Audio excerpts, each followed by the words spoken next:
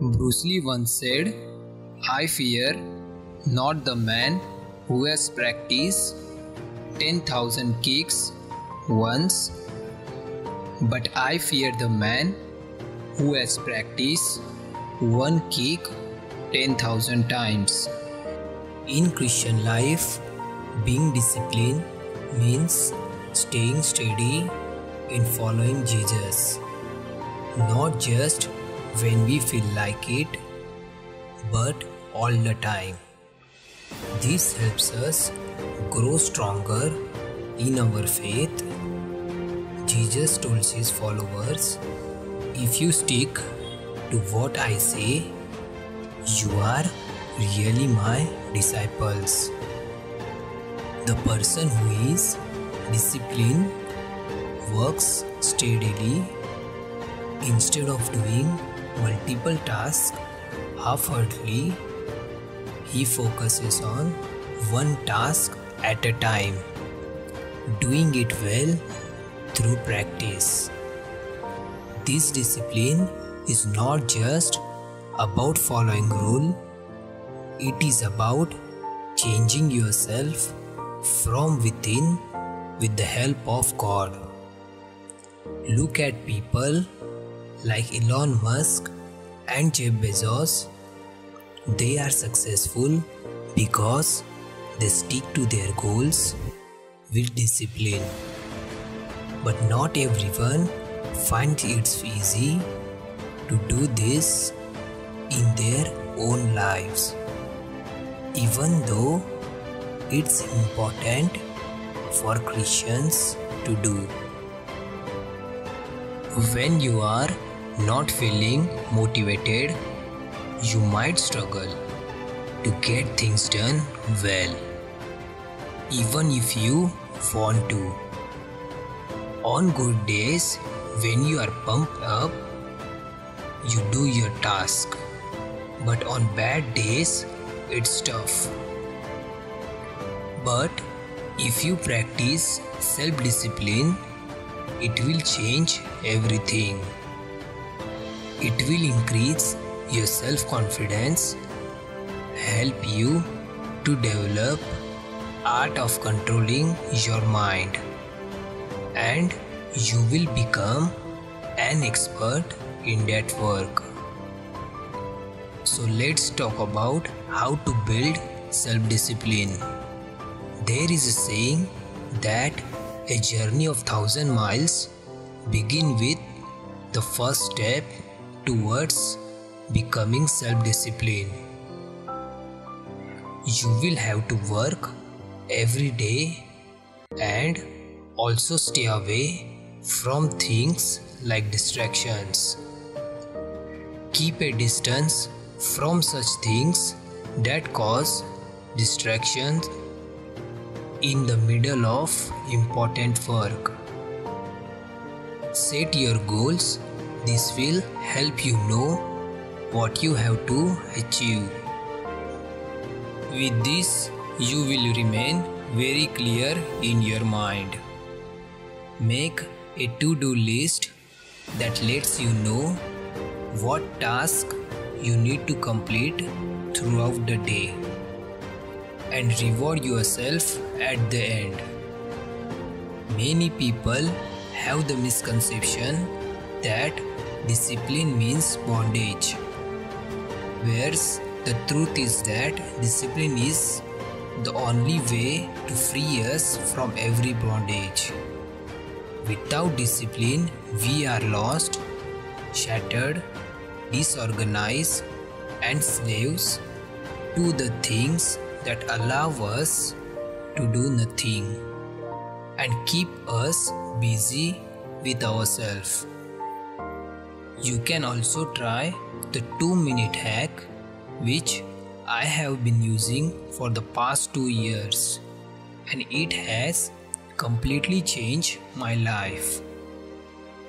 When you are faced with a task you don't feel like doing, just focus on the very first 2 minutes of it. For example, if you need to write an article, tell yourself you just write the first paragraph. If you want to read your Bible, commit to reading for 2 minutes. When it comes to working out, put on your shoes and start stretching. The key is to only think about those first 2 minutes.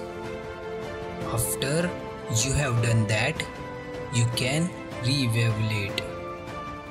Often, once you get started, you will keep going. But if you still don't feel like continuing after 2 minutes, give yourself permission to stop guilt-free. I have found these wonders to get over that initial hump when I am feeling unmotivated. Breaking it down into tiny 2 minutes commitment make it feel much more manageable. And most of the time, I end up doing more than 2 minutes anyway once I build some momentum. So the next time you catch yourself saying, I don't feel like it, try the 2-minute hack. Just focus on a small start and you may surprise yourself by how much you accomplish. This little trick has helped me stay consistent with all kind of goals even when I don't feel like sticking to them. Second is learn from others. Learning from the mistakes of others is a valuable lesson that can save us time and effort. As Eleanor Roosevelt said, learn from the mistakes of others.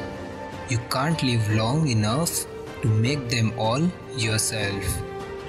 It is essential to keep in touch with our seniors who can provide us with valuable insights and warn us about potential pitfalls. We can also learn from books, podcasts, and other resources that discuss why and how failure occur. By learning from others, we can avoid repeating the same mistakes and advance more quickly in our endeavors.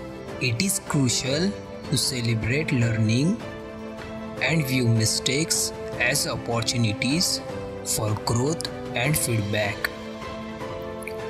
We can effectively learn from others' mistakes by researching history, listening to others, and being open-minded.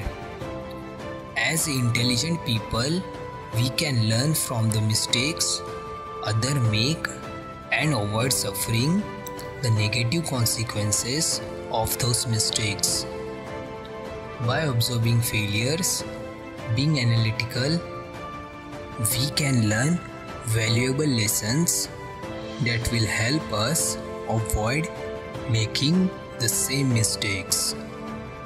In conclusion, learning from the mistakes of others is a smart way of life that can keep us ahead of the game and help us achieve our goals more efficiently. The third is the discipline on waiting on God.